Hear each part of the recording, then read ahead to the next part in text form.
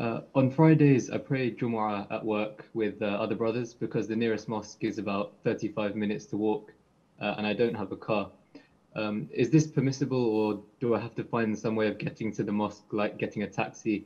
The only issue with that would be the cost and also the time needed to get to the mosque and back within the lunch break hour or half an hour.